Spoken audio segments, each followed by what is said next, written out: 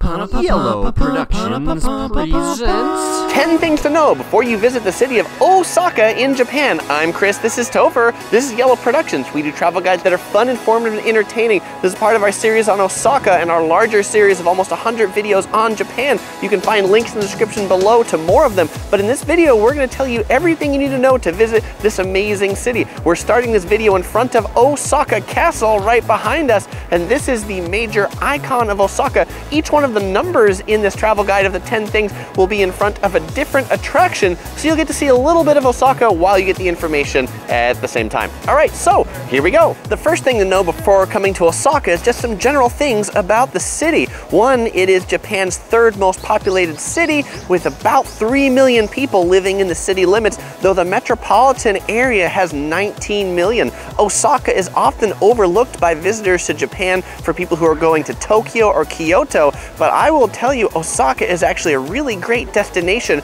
particularly as a base to visit Kyoto, Nara, Kobe. It's actually only 20 minutes by train to Kyoto, and it's a great city in and of itself.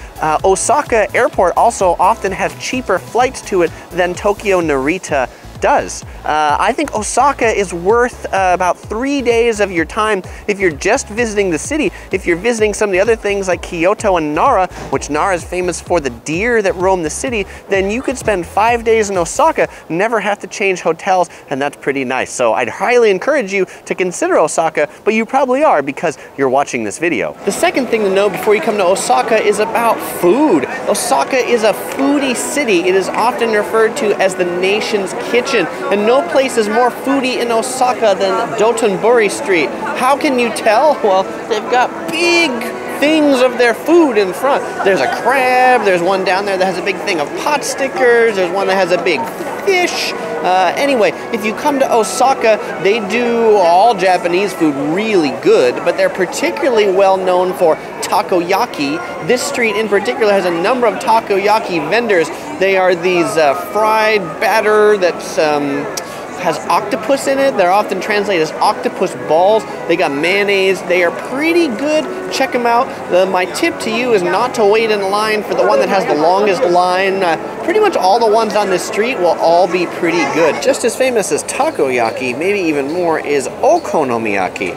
It's like a seafood pancake. You'll find a ton of okonomiyaki restaurants on Dotonbori and all over Osaka.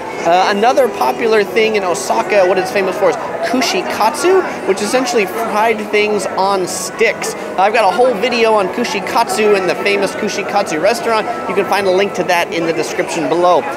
You'll also find ramen to be particularly delicious in Osaka. Osaka is kind of a gritty, businessy city, and so ramen is particularly fit for this city. So eat the ramen restaurants. One of my favorites, it's from Fukuoka. It's called Ichiran, and they have a location here in Osaka on Dotonbori, just like a block or two away from it.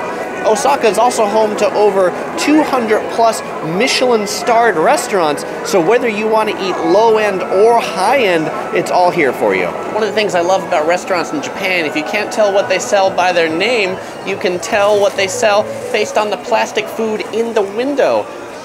Sushi, and you can see the sets. How it looks in the window is almost exactly how it looks once you get in the store. Many of the restaurants on Dotonbori, in addition to having inside seating, have some takeout food that's prepared fresh out front. For example, the crab restaurant, well, you definitely get some high-end crab inside, but if you want something cheap on the outside, they've got charcoal grilled crab you can take to go for a bit less money. One of my favorites on Dotonbori is Osaka Osho. You can find it because it has the huge pot stickers on top. I got a review on that, link in the description below. If you're coming to Dotonbori at peak eating hours, expect to wait. Here's a ramen restaurant, and then there's the line. The third thing you need to know about coming to Osaka is there are two major districts. We'll talk about the first one here in number 3. It is the Akita district, the North District, often referred to as Umeda. This is Osaka's financial and business heart. The center of it is Osaka Station, which is basically just down there from where I'm standing. There's a great observatory. There's the Umeda Sky building. It looks like two buildings with a bridge that connects the two, or a spaceship.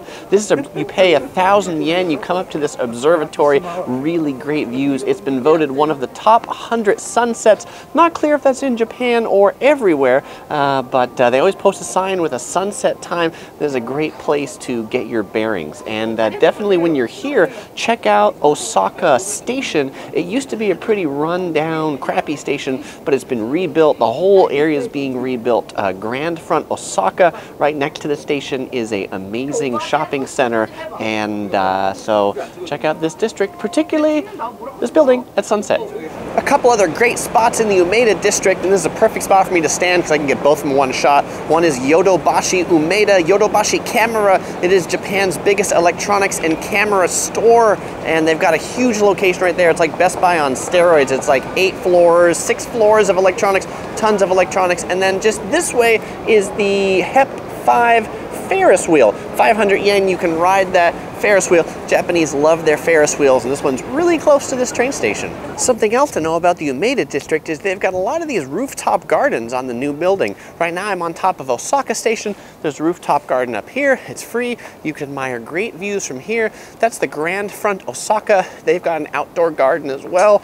You can pick up some takeout food from a cheap restaurant, come up to one of these gardens and enjoy. Then from here, well, maybe from a little bit down this way, you can actually see the Umeda Sky building.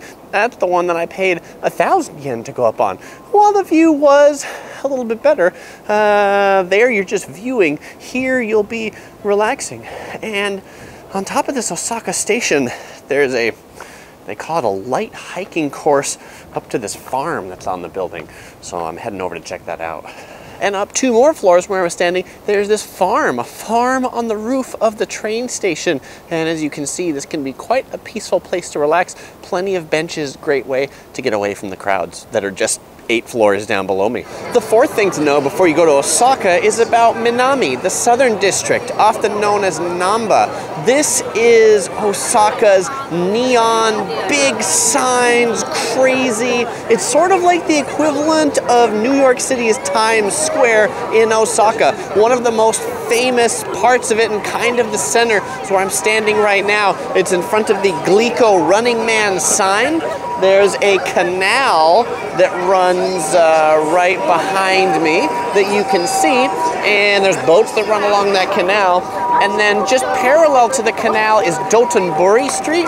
Dotonbori Street, if there is one place to come that you have to come in Osaka, it is Dotonbori Street. That's where you saw me on number 2 talking about food.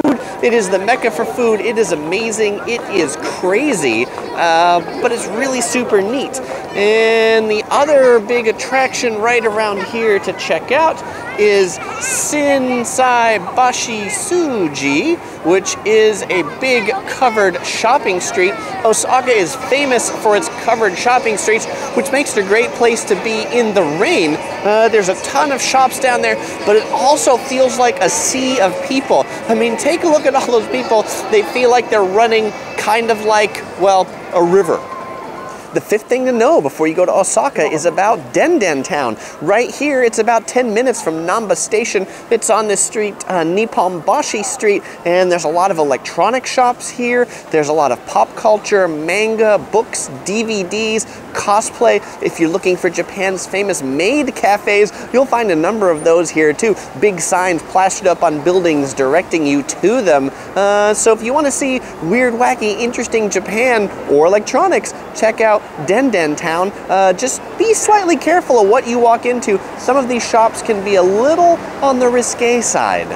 The sixth thing to know before you go to Osaka is about the language. And Chris, what do you mean the language? Don't they speak Japanese in Japan? Well, they do, but Osaka has its own unique dialect. Yes, they end the sentences differently and they have a different intonation here in Osaka. So if you learn textbook Japanese and you're confused when you hear the local speaking, well, now you know why. Now let's also talk about the other language you might be using when you're here if you watch my videos, which is English.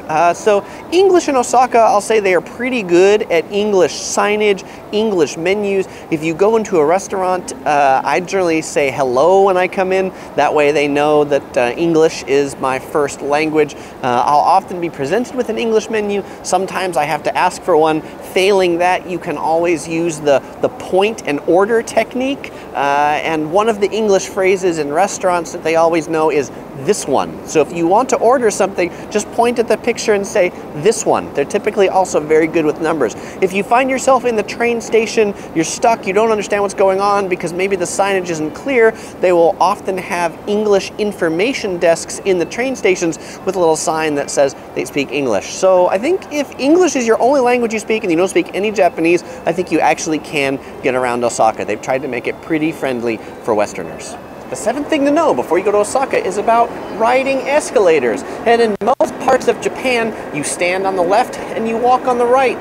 But not in Osaka, it's the other way around. You stand on the right and walk on the left. I will say though that the Japanese government is trying to have people just stand on both sides to hold the handrail, but I think it's really ingrained to stand and then walk on both sides to have more capacity going through. Just watch what other people do and do the same.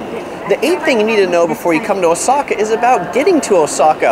And I'm in the train station, so I'll talk about trains first. The way I got into Osaka and the way a lot of people do is via Shinkansen, the bullet train. If you're coming from other parts of Japan, the thing you need to know about that is the bullet train does not bring you into Osaka Station, it brings you into Shin Osaka Station. And Osaka is about 3 hours from Tokyo, or if you're coming from Fukuoka in the south, it's about 2.5 hours. Also, if you're going to Kyoto, it's just like 20 minutes. That's pretty convenient. The other way you'd probably be coming into Osaka is by plane. And if you're coming into Osaka by plane, there's two things you need to know, and that's that there are two airports. There's Kansai International Airport, KIX, and that's where you'll primarily be coming in if you're coming in internationally.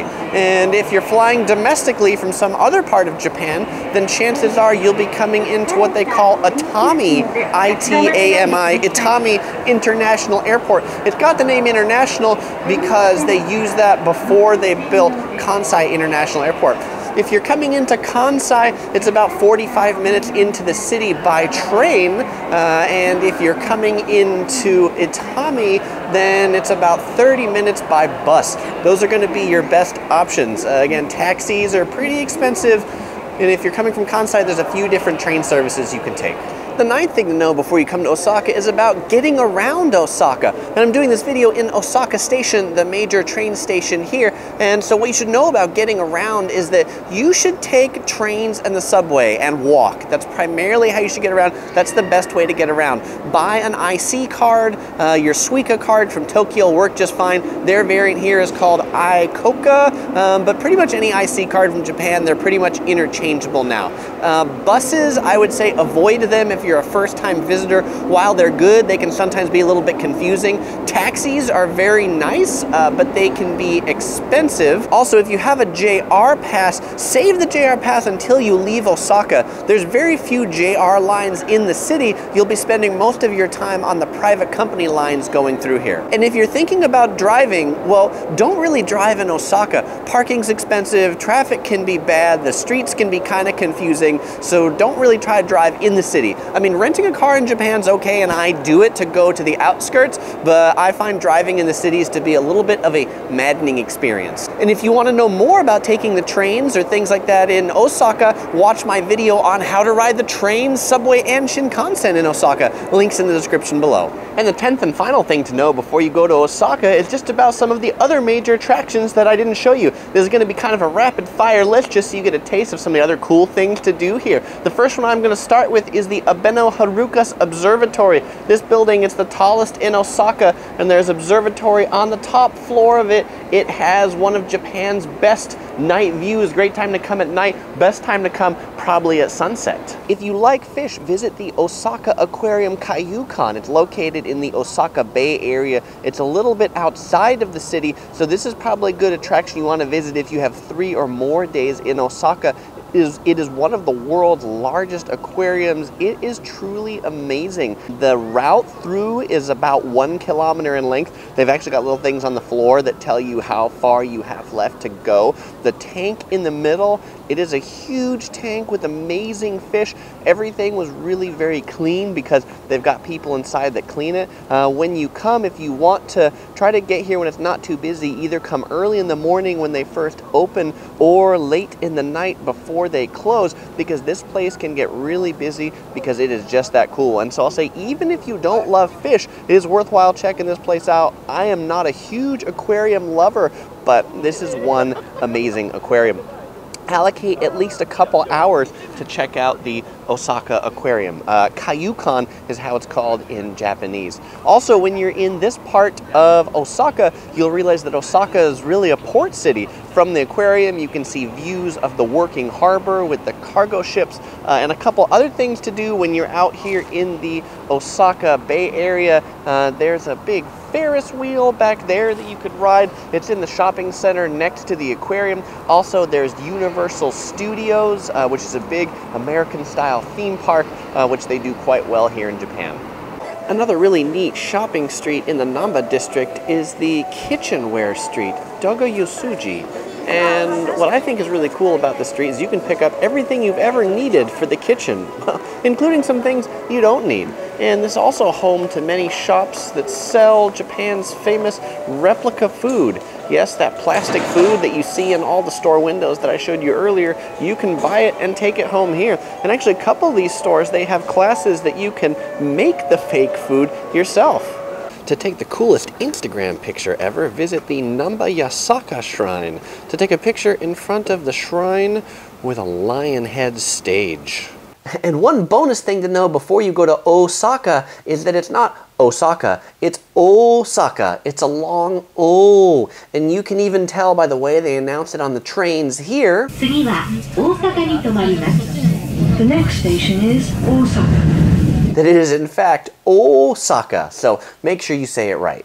Well, thanks for watching. If you enjoyed this video, please click on this yellow ball right here to subscribe. Follow us on Facebook, Twitter, Google+, links in the description below, or you might enjoy watching one of our other videos up here for more fun, informative, entertaining videos from Japan and beyond. All right, bye-bye.